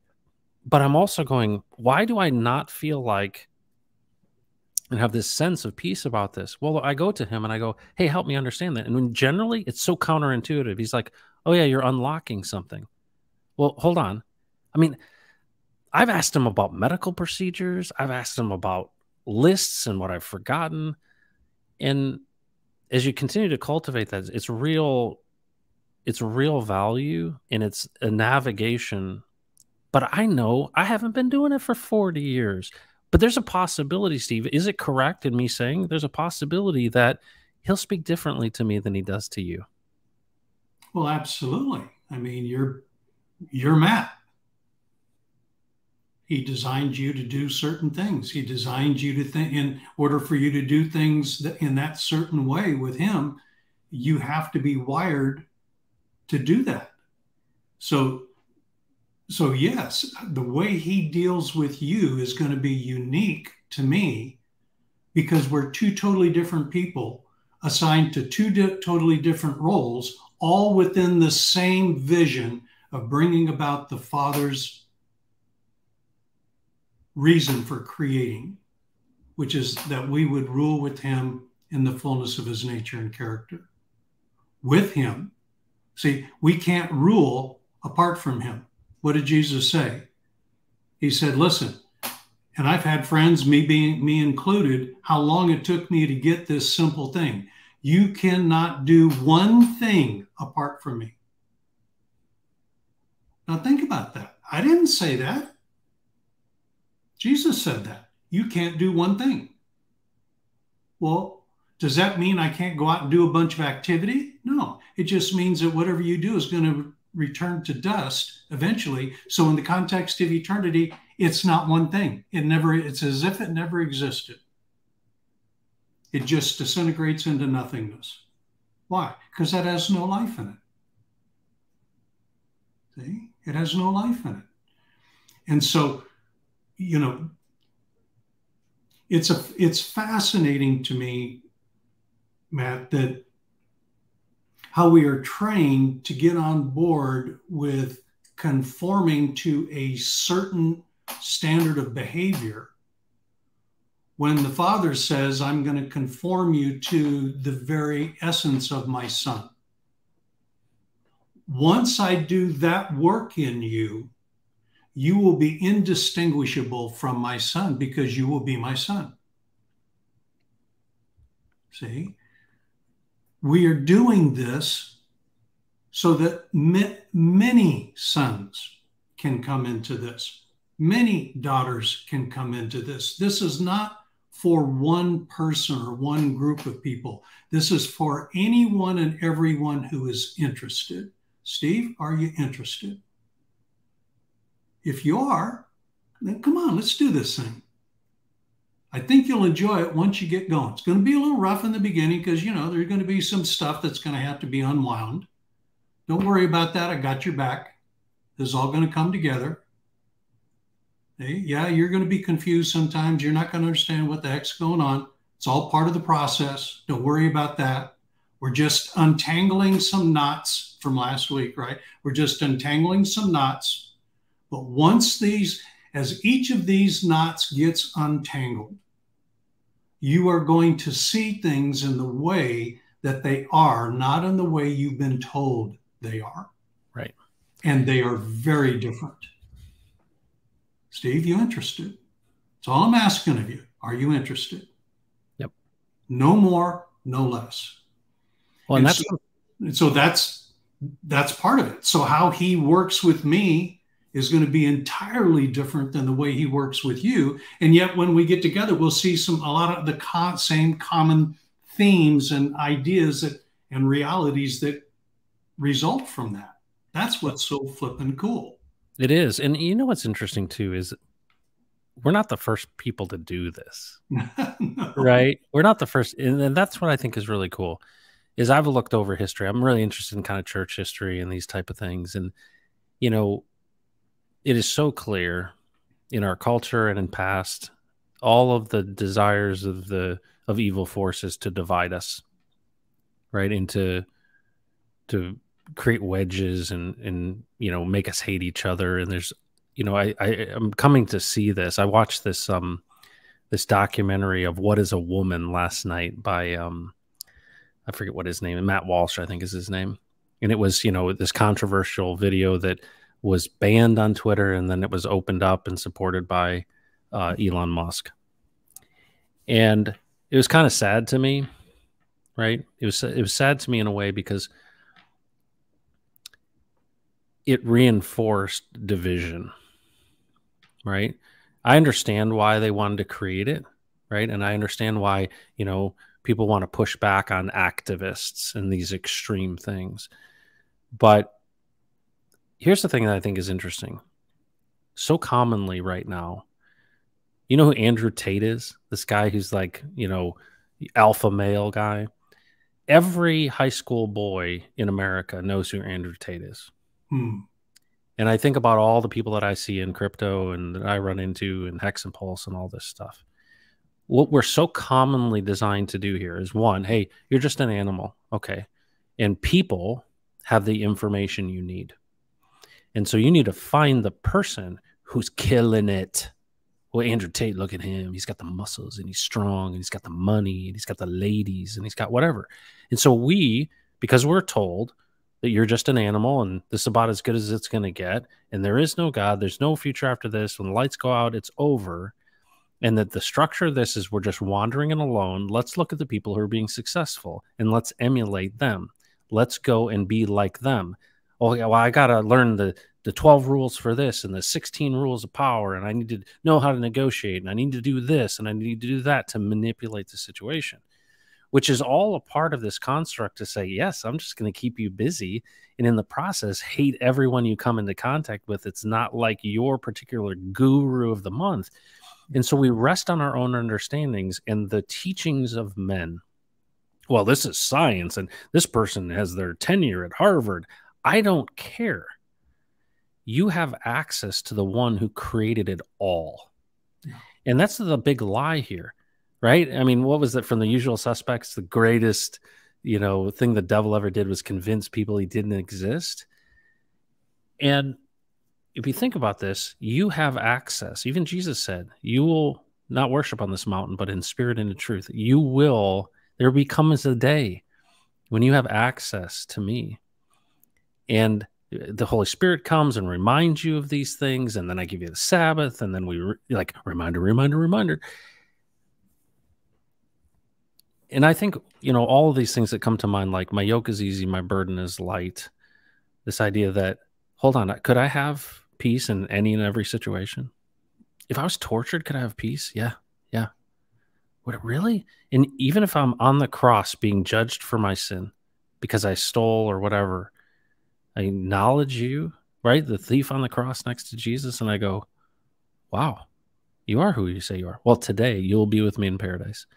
And I look at all these stories. And then when you start reading the stories that weren't originally available for people to quote unquote read, but were told these stories, it's like, oh, in alignment of this, if we are actually sons of God, right? If we are actually, well, then we have the attributes and likeness and image of him, then we have the power of him. And it says in the word, the spirit that raised Jesus from the dead is in you.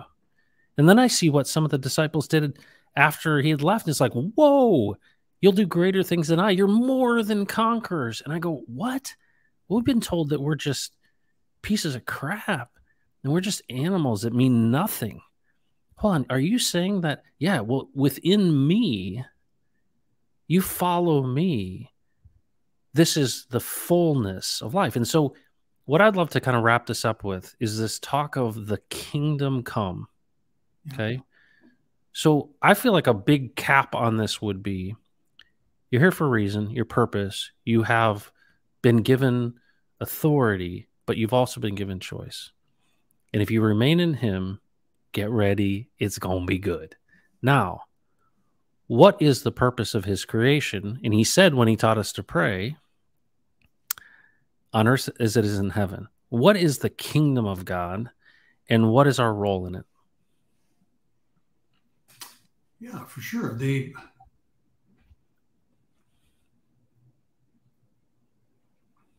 First of all, it's a fabulous question to ask Jesus about because it's another example of how virtually everybody who hears this stream, they will have their own kind of influence in that question. So here's part of it. First of all, the kingdom of God is first an attitude. See, it's not just a place. Like a location. Well, there's a location, it's a place, it's an environment, all those things, but what the place is really just a device, if you will. The planet Earth is just a device. It's a place, it's a device, and the devices are always neutral. And so what is it that gives, that animates that device is the nature and character that is driving it, that saturates it, that gives its meaning and intention. So the kingdom of God is first where the nature and character of God resides, and in each individual and situation, there is an intention to and an attitude. It's not a lawful following rules kind of thing. It is just an attitude that says, and that is one with him. Now, out of that oneness then becomes the manifestation, if you will, of all things that are him. Made for him, by him, all the things that you just described. See? So the first part of the answer is coming to this realization that it's not first a place, it's an attitude, and this attitude then produces the place. Okay?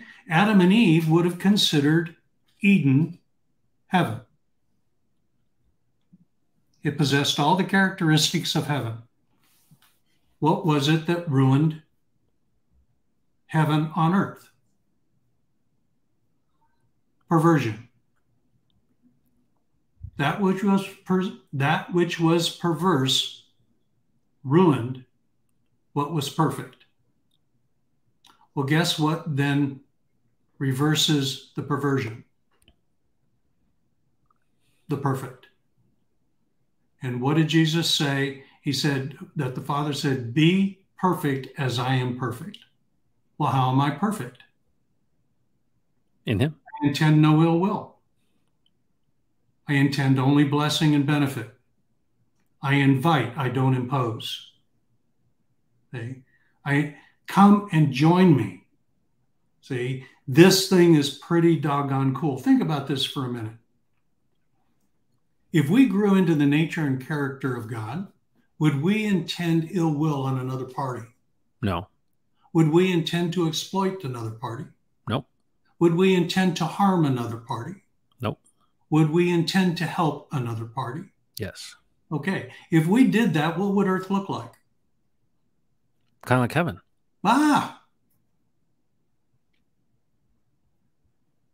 My kingdom come, my will be done. Where?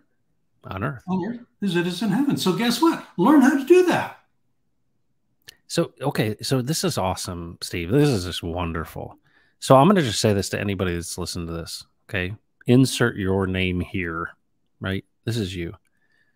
Steve, you said to me, you go, hey, Matt, if you were in charge of XYZ, so let's just say Jack Handy or Drix or Bearded Saint or Hornet UK1 or whatever it is, insert your name here. If you were in charge of X, would you be corrupt? Would you be destructive? Would you lord over? Would you impose? Would you hurt? Would you, all these things that you just described? In that is a choice. Yeah. And it's interesting to say, and Paul said it so many times, he's like, even the things that I want to do, I'm burdened by this, right? Like I know there's certain things I shouldn't do, and I'm drawn to it. And it's interesting that this idea of corruption, I'm capable of it. And that's the thing, Steve, that I recognize in myself. I check myself all the time. It's like, especially being the founder of a cryptocurrency, it's like, I remember when I was making crazy money and playing golf 3 times a week and drinking too much after golf and driving home. I remember those days. I'm like, I know I'm making the wrong choice here. I didn't have to pay the penalty for that, but it could have been really bad. And I'm like, then I look at all of these warnings, right? And all of these, Sermon on the Mount. I look at all of these things. I'm like, he's constantly reminding us in like 50 different examples of how careful and cautious we ought to be and how connected we need to stay, because it's so easy to go astray. That's why I talk about people having all this abundance, right? Wow, the blockchain, if we animate this for good, boy, this could unlock so much resources. But I also recognize that with that responsibility, those resources, comes choice. Yeah. And some people will not choose wisely. And it's dangerous in some respects. Can I speak to that just a little bit? Yeah, I would love to. In the context of the question you asked you asked earlier about people's different levels of interest. Yeah. And the unique way that God deals with each of us so that it's not a cookie cutter kind of thing. There is an introduction and then say, man, go find out the deal for yourself. Yeah. You'll be glad you did, but hang in there. It'll be a little hairy for a while. And this whole thing about crypto is the same thing exists. To some people, crypto is anathema. Wouldn't touch it with a 10-foot pole. Some people think it's the greatest thing since sliced bread. Everything in between. Okay. Some people look at crypto as an investment opportunity. Some people look at it as a means of trying to break free of the perversions that are going on, in the economic systems of the world, primarily in the United States. The IMF, all this other stuff. Let's break free of centralized finance. You talk all the time about the merits of DeFi and the difficulty of centralized finance. On and on. See, there's all kinds of levels of where a person can see their level of interest within this nearly infinite partitioning of this one concept of cryptocurrency. That's really good. And then there are those who say, hey, I'm interested in cryptocurrency because I see God getting ready to build a new economic order.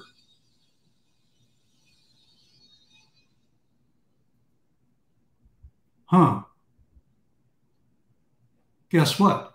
Everybody has a place to play within that spectrum. Yeah.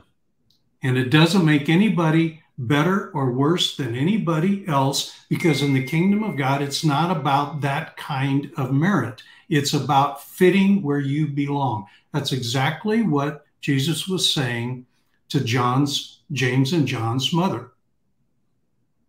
Jesus, I would like you to do something for me. Okay, what do you got in mind? Grant in your kingdom that one of my sons will sit at your right hand and the other of my sons will sit at your left. What a fascinating answer. Woman, you don't even know what you're asking. Now, in the context of this, the title of our streams here, you're living in the upside down world. And in the upside down world, what you see, hierarchy provides you with privilege. That's not how hierarchy works in my kingdom. See? So you don't even know what you're asking. More to the point, that's not even mine to give. Now think about this one. The one to whom all authority was given by the Father said, it's not mine to determine where a person occupies, what role a person occupies in my Father's kingdom. That's his prerogative alone. Wow. Okay. So what is the invitation there? The unspoken invitation, ... So what I encourage you to do is ask the Father what your role is and what role he might have for your sons. And by the way, my suggestion is to have them ask too. Yeah. Because there's a place. See? This is my place. Where is your place? See? And each and every person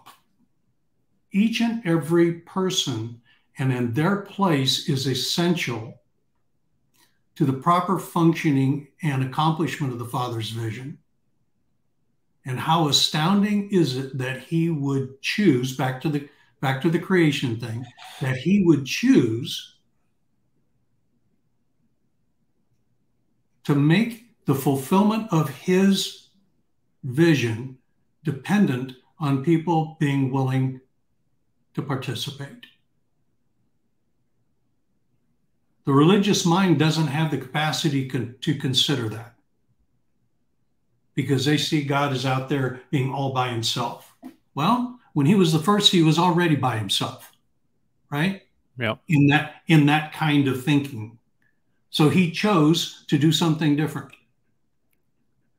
Okay, well, let's find out what that is and maybe think about participating in it, and do that for a while. I mean, think about that just in the concept of, in the whole crypto thing. He's going to build a whole economic order. Yeah. Whoa, dude. Well, What's it going to look like? Well, and for those who have ears to hear, Yeah. I think about those who chased after him Yeah. and wanted to know what the agricultural story meant. It Yeah. had value in itself. The story Yes. had value, Yes. but as they ran after him, see, that's where I feel like I'm at with crypto. Is Yeah. everybody's worried about P hex versus E hex and all this kind of stuff, and I go, hold on a second. It's been revealed to me that this is much, much greater, and the implications of this is much, much greater than what you think it is. I see it in the context of what God is doing in the world, and I see clearly that in this process of provision, like he provides in the midst of the storms. And, there is a talk of a future in which there is a one world currency. But you know what? There is no currency in the place of love, right? There's no currency in the place of love. So if we understand that value is transacted and that it's transferred, right? That you and I talking is actually value transfer. Yeah. Right? You investing your time is a form of love and care. That's not divisible by dollar bills. And I think what people have often thought about is that this economic value. No, all of these things of value. What is peace? How much is it worth? Like how many stable coins is peace worth? And so that's something that I'm just and here's something I'd say to people, because I came to know, I came to understand that God had power and I had a purpose in my life, that he had a plan when I was 28. Okay. I before that had no real context of what I thought. It was phony stuff. I thought it was hokey. But he revealed to me actual power. And he's since then continued to up the stakes and show me even more power. But sometimes that power isn't me slashing through something with a sword. It's actually the rest I'm able to experience. And that this value is so multifaceted that it's like so many people I know and are self-medicating. So many people I know are so disturbed with anxiety, with depression, with just worry, and so burdened. And they're suffering in silence. And I'm here to testify. There's real power here. There's real power here. And all I think you're saying, Steve, and what I totally agree with is it's just a function of your interest, right? Hey, there is a God who created it all, and his son, who's been given all authority, would love to have a conversation with you. Yeah. Right. And I think about the 6-year-old Steve. Hey, I'd like to introduce you to Jesus. And you're like, where's he at? I'm in. Oh, I'd love to meet him. And that's the invitation, which is so great. But I think what's so nice about this, folks, don't take any of this stuff as like, well, we're trying to convince you of something so you'll follow us. No, I've experienced incredible amount of fruit from all of this stuff. But what it really boils down to is I got a friend in Steve who's just constantly reminding me that Jesus is alive and he speaks, and I can go and ask him. And if something's troubling you and you're like, I don't know how I feel about this. And I saw this comment from Hornet UK1, which I really appreciate. It's like, you said we were the Elohim, but I don't know what that means. They have bodies. Are they basically about the Anunnaki theory, which is so funny that was our conversation yesterday. Here's the cool thing. Don't listen to us. Ask him yourself. What do you mean by this Elohim thing? What is this? When these guys talk about this stuff, are they crazy? Are these guys nuts? Are these guys, is this right or is this wrong? And you will get confirmation of that in one way or the other. And it's like, are you interested in knowing for yourself? Go to the source. Don't come to the derivatives. We're just derivatives of all this. We're experiencing this stuff. And, you've been on the planet longer than I have, Steve, and you've been doing this and walking this way longer than I have. And it's like, we don't have it figured out, but there are some things that we have discovered, and they've been reinforced by literally the power of God in our lives. It is manifested with, there is an incentive to it. There is fruit that is the result of it. And a lot of times, Steve, it's just peace for me. Yeah. A lot of times the currency of God for me is just like rest. And it's most profound when things are like, the waves are high and the wind is fast. And I'm like, well, why are you so calm? You should be freaking out like everyone else. No, I don't know. It's a peace that transcends all understanding. I don't know how to describe it, but why do I have peace in the midst of the storm? That's the power. And I go, it's available. And it's going to be, you're going to experience it differently. You're going to articulate it differently. But I can't tell you how many times I've called Steve or other people and said, hey, man, this thing happened. And I'm like, I don't have the words to even describe what it means to me, Steve. And you're like, yeah, I know what you mean, but let's try. Let's try to articulate, because it's amazing. And that's worship to me, right? Like, wow, look what he did. Unbelievable. And you're like, yeah, Matt, I know you don't have the words for it, but it sounds really cool. And I just appreciate that. And that's this whole thing of community too. Well, Hornet is obviously incredibly, what I would say, interested. Yeah. And to respect your question, which is a great one. Elohim is a class of beings that possess certain prerogatives that are unique to that class. Okay? And so included in that class included in the prerogatives of that class is the ability to rule. Now, let's take that by contrast with the angelic class. And we haven't even gotten there. The angelic class does not possess the authority to rule. They possess the authority to minister. They are part of the ministering class. So they have the authority to minister. That's what the messenger component of it is. They are ministering on behalf of the Father, conveying his words specifically to Gideon, standing there, the angel of the Lord, the messenger of the Lord, saying, hey, man of great esteem. What are you talking about?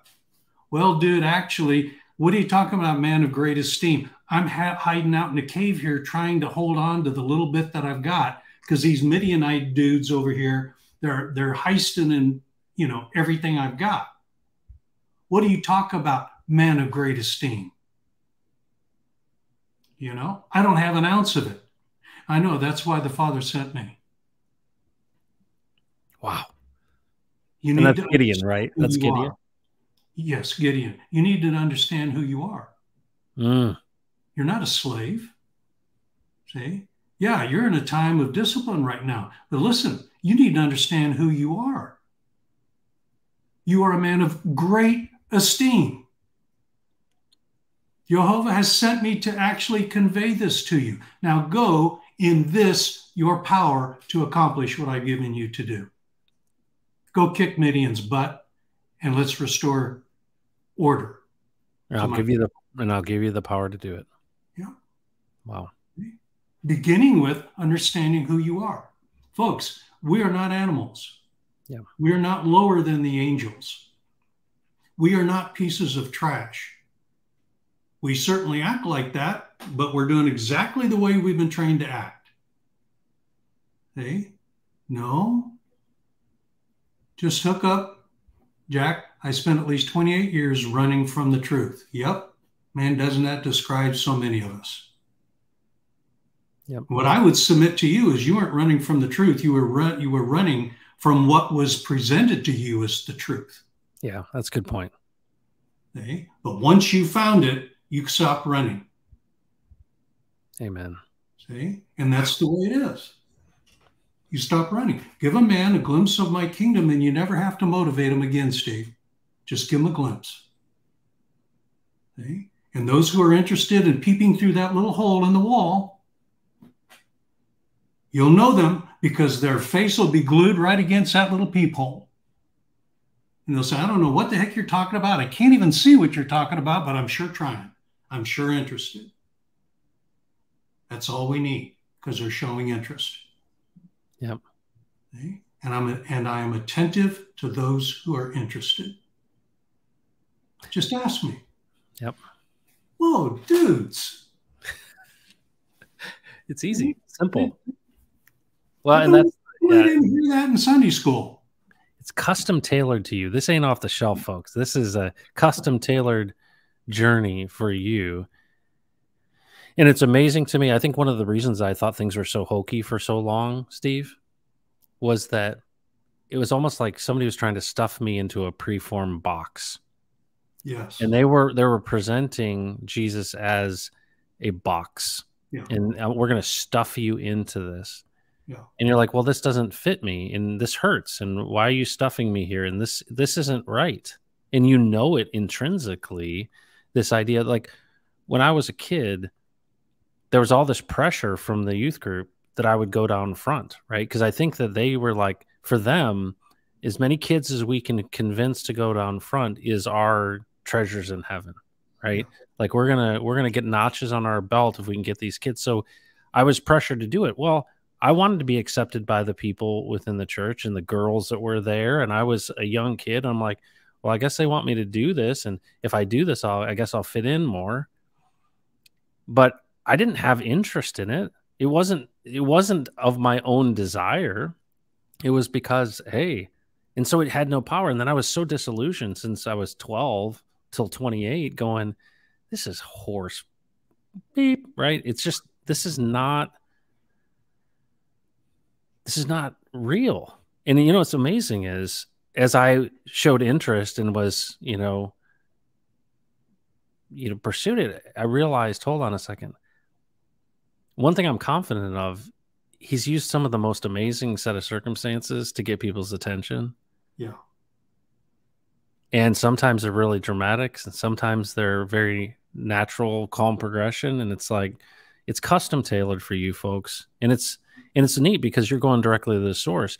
And to cap this off, because we're over 2 hours now, is imagine that. Yeah, imagine that. I love how crypto is an analogy, especially the kind of crypto we're in.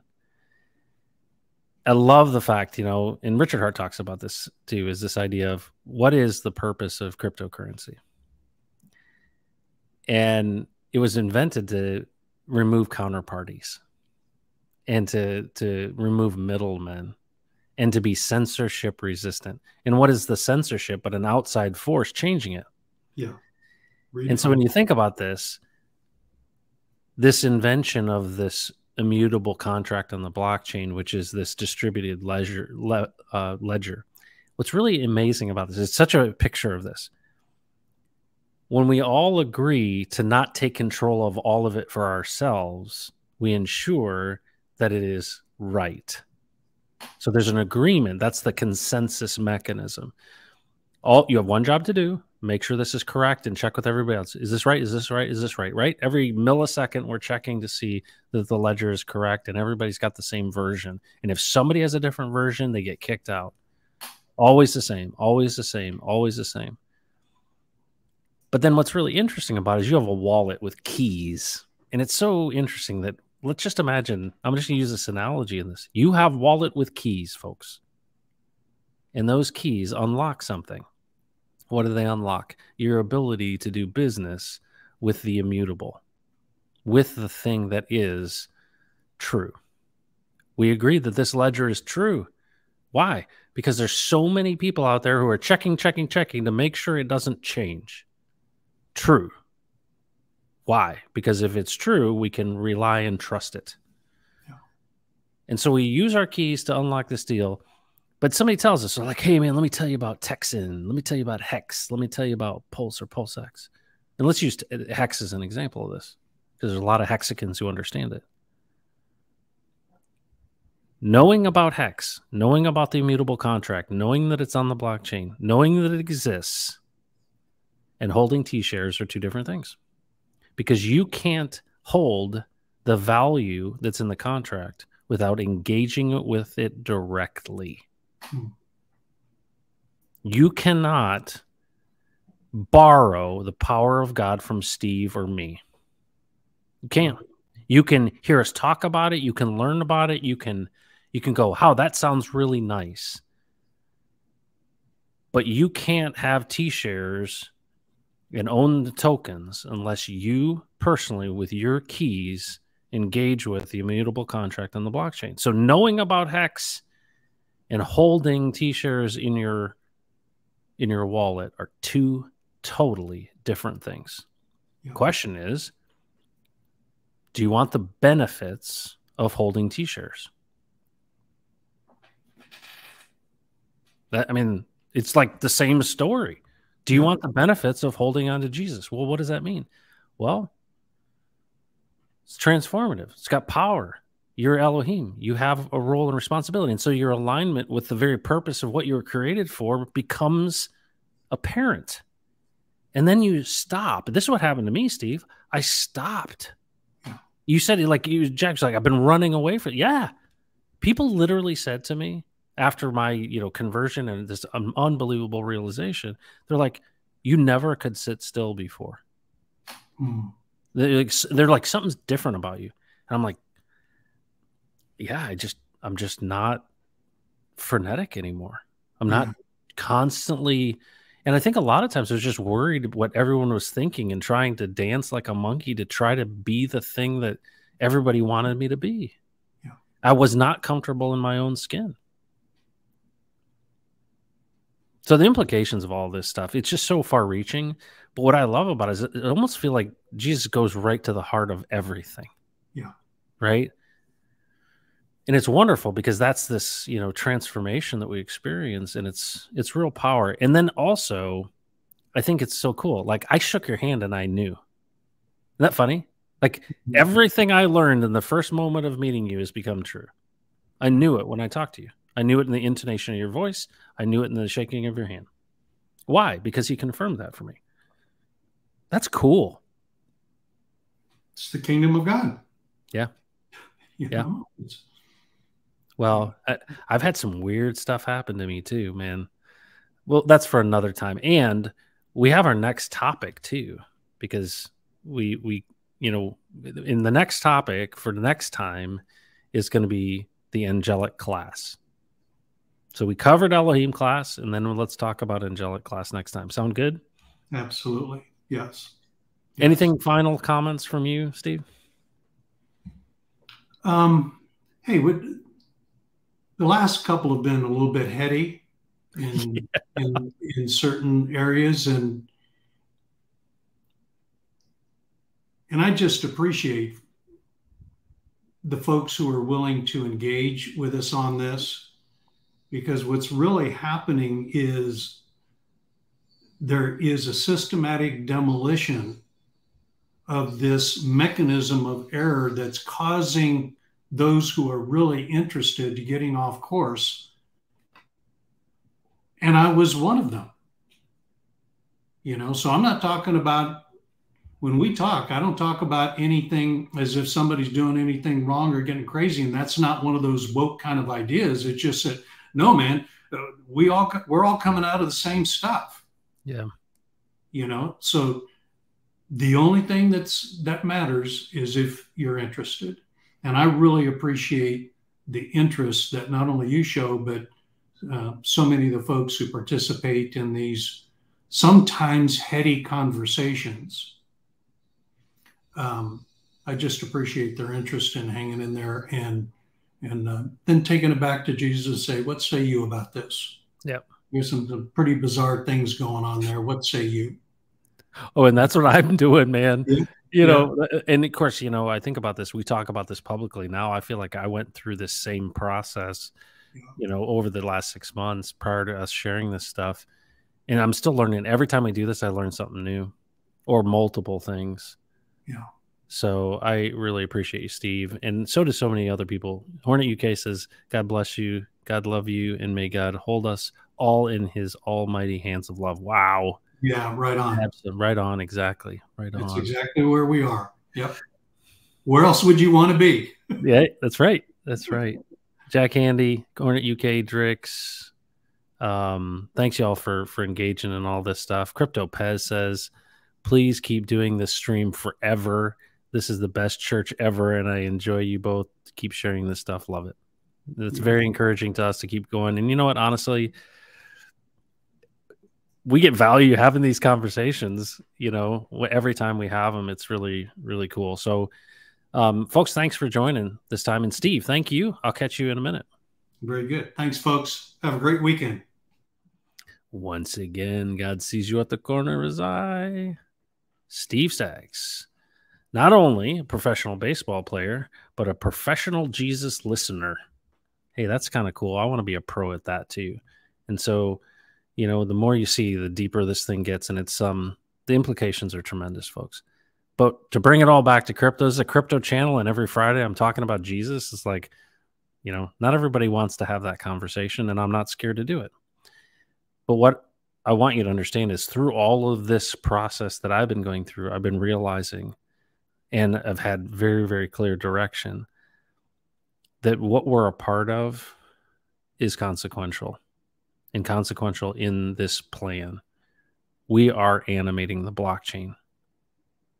How are we animating it? For good. So what does it mean to advocate for people's freedom and sovereignty and ability to transact, right? These things that we know are fundamental. And we know that the one who is trying to distract and distort is creating his own version. He is using these and animating them for evil. CBDCs, social credit scores, digital IDs, all of these things, centralization of power. And it's just one component of this. But the question is, are you called into this ecosystem?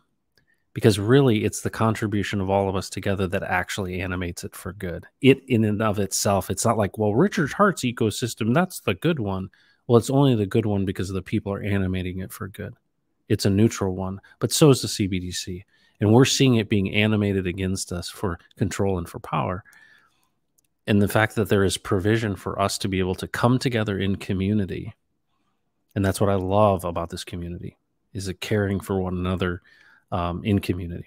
And to me, this is that fundamental thing. And so I think what God is doing in the world is being illustrated by attracting people to this potential shift and change in the money, the value, because we understand that that's important for us to accomplish things. But to think that we're a part of something that has much, much more impact in potentially, I think, ultimately making his name known.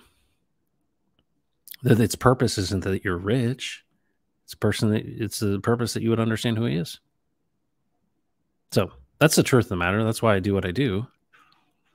And so, once again, we have completed 20 hours of content with Steve Staggs, right side up.